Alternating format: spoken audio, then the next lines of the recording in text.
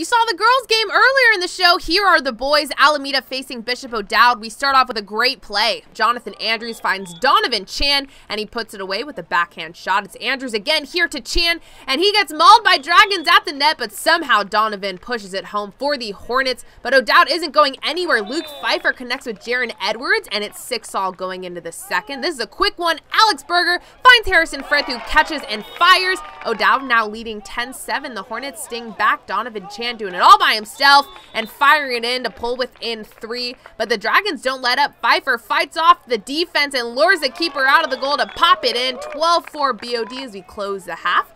Third quarter, Pfeiffer to Malcolm Mackey with the spin move, and he hits it from way far out to give BOD more insurance, but Alameda puts up a fight.